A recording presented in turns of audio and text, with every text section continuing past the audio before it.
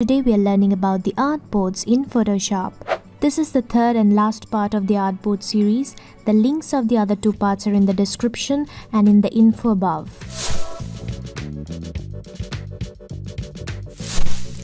First, we will click this cogwheel and then try to see what happens if we uncheck this Auto Nest Layers option. We'll work with this red circle which is already nested inside the first artboard. You may try to break the nest and free the red object from the grip of the first artboard by dragging it outside. The best it will do is become invisible as it has gone beyond the visible range of the artboard, but the object is still nested inside the artboard. To totally break the nest and detach the object from the first artboard, we'll have to drag the object out here.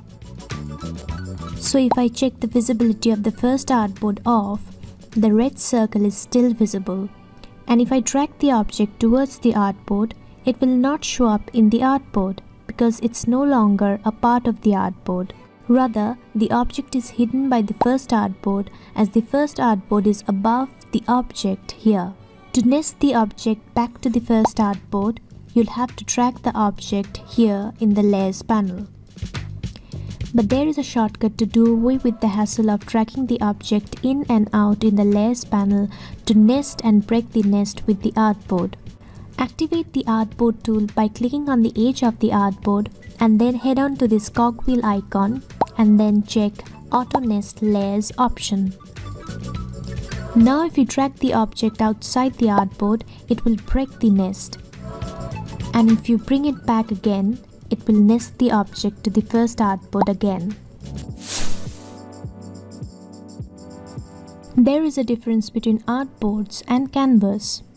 Think of artboards as windows and canvas as the sky. Just as you have a glimpse of the sky through the windows, you get a view of the canvas through the different artboards. And just like you can have many windows but just one sky, the same way you can have many artboards but just one canvas. Here you can see that the size of the window or the artboard is 1000 pixels by 1000 pixels, but the canvas is much bigger than this. It is 1728 pixels by 1722 pixels. So if you drag the artboard enough on all sides, it will eventually reach the edges of the canvas.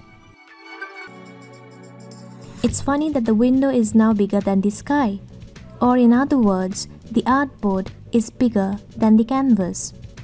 However, if you want to override the absolute value of the canvas and always want to fill up the artboard no matter what the size of the canvas is, you check Auto Size Canvas. This will stretch the canvas to fill up the artboard. So now, if you make the artboard even bigger, it will always show the canvas. Also, with this Auto Size Canvas unchecked, if you try to create new artboards, it will only show the extent of the canvas which is available.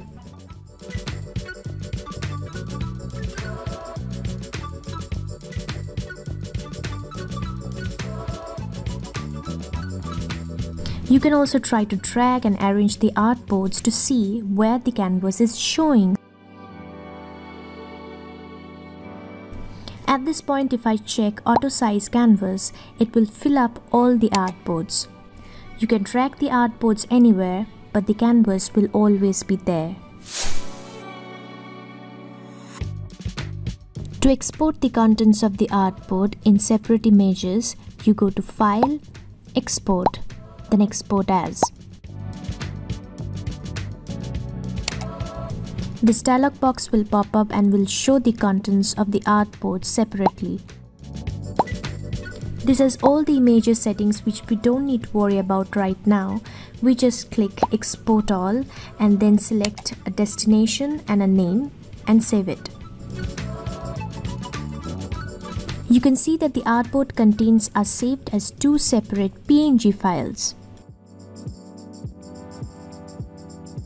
You can also export and save individual artboard contents by right-clicking on the artboard, then Export As, It pops up the same dialog box, but instead of showing all the contents of all the artboards, it's just showing the content of the selected artboard. We can now click Export All and then save the file. Here is the single artboard that we exported. This concludes the third and last part of the Artboards